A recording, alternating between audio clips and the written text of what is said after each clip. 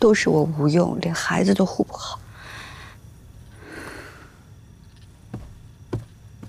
姐姐，今夜之事，是有人恶意行刺，又怎么能够怪你呢？别再说这些话了。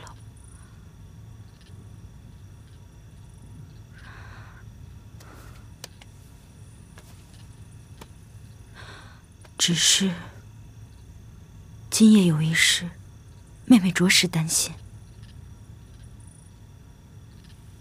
你想说什么？妹妹只怕，相较于刺客，皇上更介怀林侍卫。今夜他为了救你，活出一切奋不顾身的样子，妹妹看了着实胆战心惊。凌云彻和我是患难之交，患难之交。即便是奴才，为了救主子，牺牲性命，也是在所不惜。只是今日，阿兰，我明白你在说什么。我这一辈子能有的男人，能靠的男人，只有皇上一个。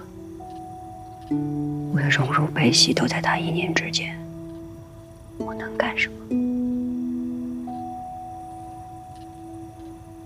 不用担心。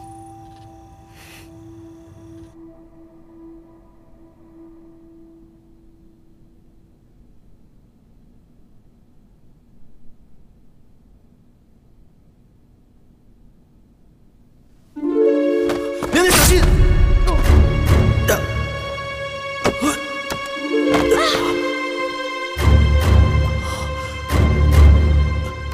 这样接近皇后娘娘算什么？成何体统？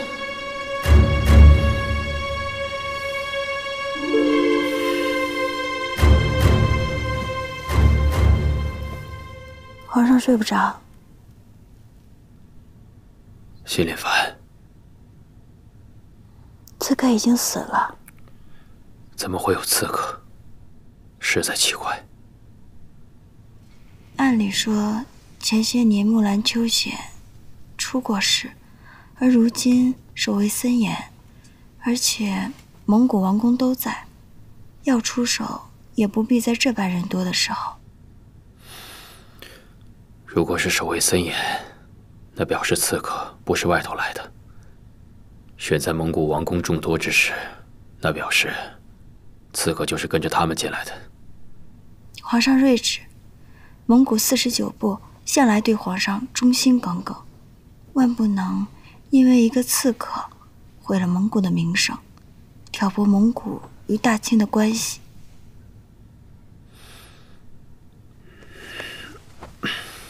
夜深了，皇上要去哪儿？真想去看看永基。这孩子胆气弱，只怕今儿个是被吓着了。皇上嘴上说12阿哥的不是，心里还是疼他的。姐姐，在想什么呢？我在想着刺客行刺的时候有犹豫。后退！拖后退！后退！大胆逆贼，谋害皇子，又污蔑皇上，怎么都是死，就别妄自挣扎了。可是玉妃却大声地告诉他，怎么样都是个死，让他不要做无谓的挣扎。你觉得玉妃是警告他，还是暗示他杀了永基？姐姐是在怀疑，刺客的主使是玉妃。这玉妃身后，是与大清关系最为密切的科尔沁。如果连科尔沁都有心要反，蒙古各部怕是要乱了。我倒不觉得和科尔沁部和科尔沁王爷有多大的关系。玉妃禁足2年，一直对我怀恨在心。我想，如若是他指使刺客，一定是想要了永基的命，让我失掉唯一的儿子。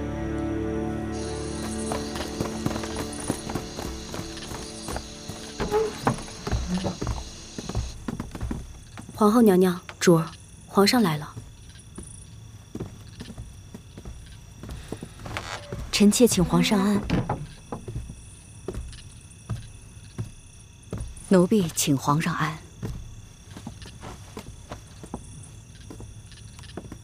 夜已深了，皇上还来。朕担心永基，还是很烫啊。姜太医说了，12阿哥是外感湿邪，受恐惊风所致。姜太医已经开了药，但是仍需要细心照顾才是。瞧这孩子，连睡觉的样子都这么害怕，只怕今夜真是吓坏了。于妃，今夜你也受惊受累了，退下去歇歇吧。是。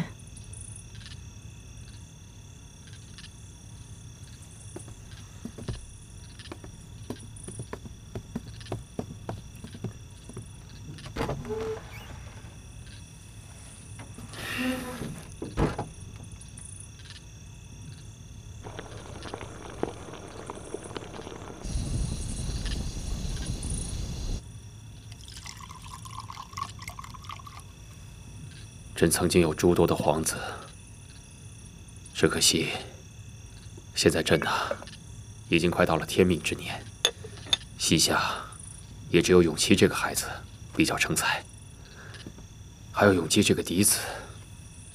永琪文武双全，办事妥帖周到，是个不错的人才。是啊，永琪是很好，只缺一个嫡出的身份。所以如今，朕把所有的期望都放在永基身上，希望他像永琪一样勤奋好学，哪怕有他的一半都好。皇上所言是对永基充满了期许，可臣妾以为，即使永基不能承担皇上心中所想，若以后以他的一己之力成为朝廷的栋梁，尽辅佐之力，也是好的。尽辅佐之力，这就是你对自己孩子的期许吗？这些日子，朕把永基带在身边，细心的教养，但朕发现，他的天分确实不足。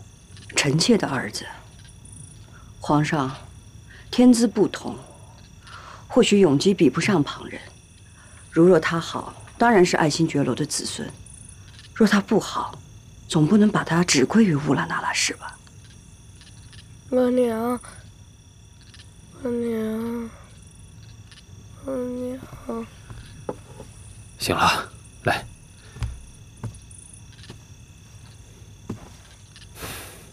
永基，皇阿玛，乖，喝药啊。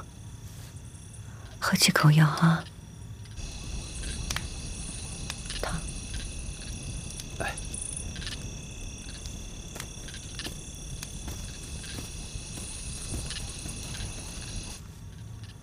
再喝一口。好了，躺下吧。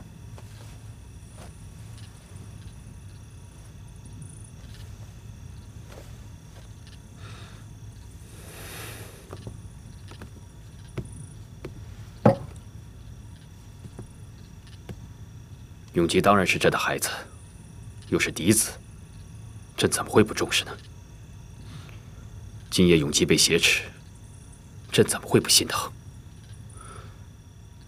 可当着人面，永基表现得软弱无能，叫朕的颜面何在？叫朕心中的期望如何托付？永基不过9岁，还是懵懂稚子，在皇上的心里，是孩子的平安康健要紧，还是君臣的颜面要紧？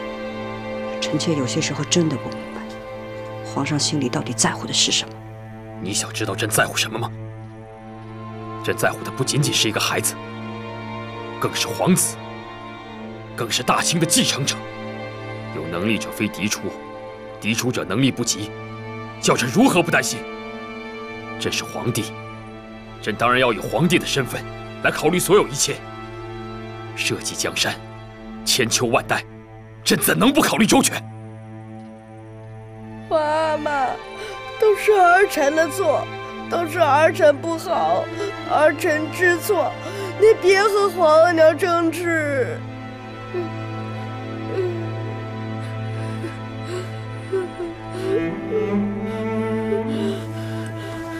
您是皇上，但您还是人父，且恶意行凶的是刺客，防守失职的侍卫。永基是最无辜的，为什么反而现在是永基在受您的质疑和斥责？不是应该先安慰他吗？即使是皇子所受的期望不同，您也不该在他面前说这些话。那你不也是当着孩子的面表达对朕的不满吗？你对朕为人父不满意，是不是对朕为人父也不满？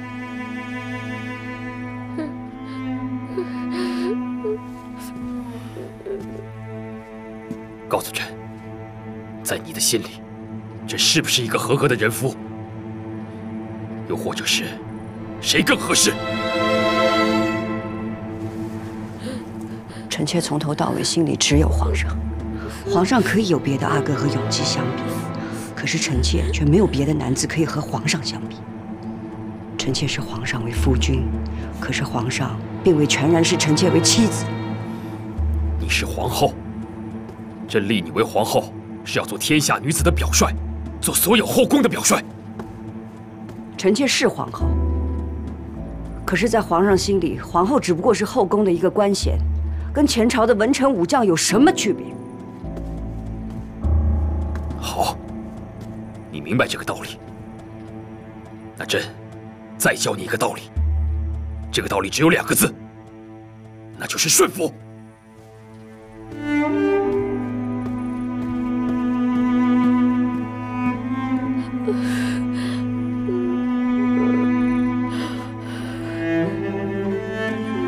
进来，永基不怕。